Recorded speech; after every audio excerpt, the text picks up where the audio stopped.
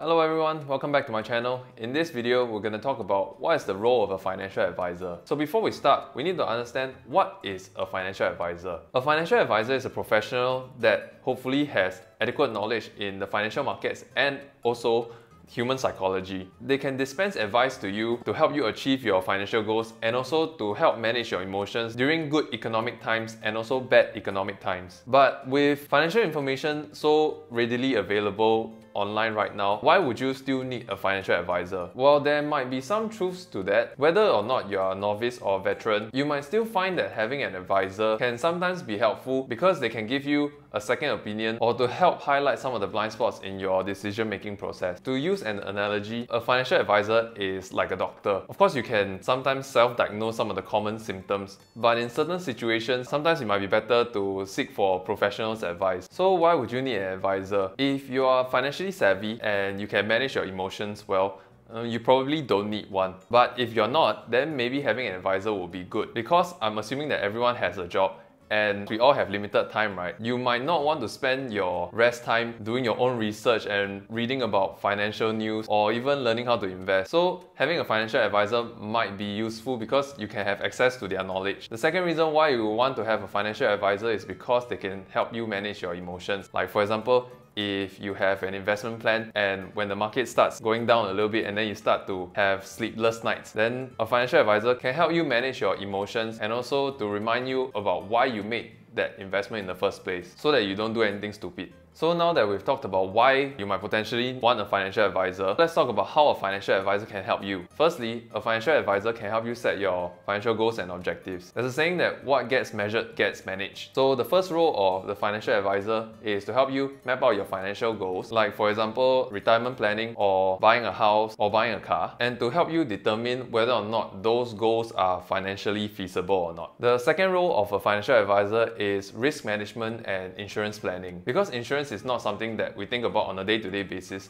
so it can be very easily overlooked. However, it is very important to have sufficient coverage. So a financial advisor can help you identify the gaps between your insurance needs by helping you do a scenario analysis and then helping you calculate the appropriate amount of coverage to have based on your needs and your budget. The third role of a financial advisor is to help you assess your risk tolerance and also to advise on your asset allocation. Because inflation decreases the value of money over time, it is very important to have some investments to help us outpace inflation. So a financial advisor can help you build your investment portfolio by assessing your risk tolerance level and also by assessing your current situation. Because not all financial instruments are created equal, some might carry a higher level of risk that might not be suitable for you. So it is very important for your financial advisor to explain to you what are the risks and potential returns of the investment portfolio. It is worth noting that difference in age, earning power, personality, life stages, family background, etc. has to be considered when creating your investment portfolio. So it is important for the financial advisor to keep that in mind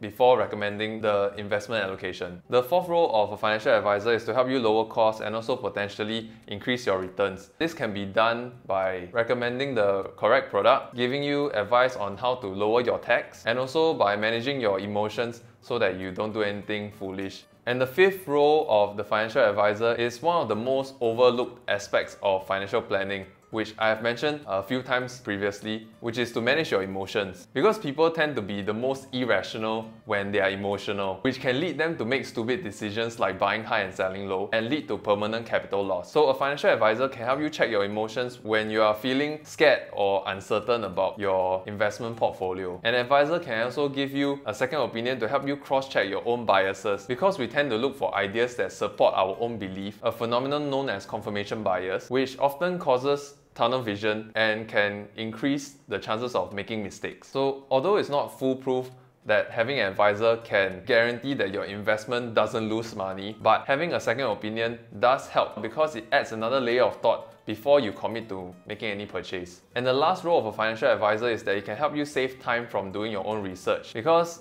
like I mentioned, we all have limited time and we all have our jobs to do. So engaging a financial advisor can help you save some time because they have already spent the time researching and studying the market. So why not just ask them, right? So that you can focus on doing your own things. So now that we've talked about the 6 roles of a financial advisor, I'm going to give you a bonus, which is what to look out for in an advisor. I have already made a separate video talking about it, But the gist of it is that you want to look out for an advisor that is first honest and then competent, because if without honesty, if he's competent, it's not going to be good for you lah. So we are almost coming to the end of our video.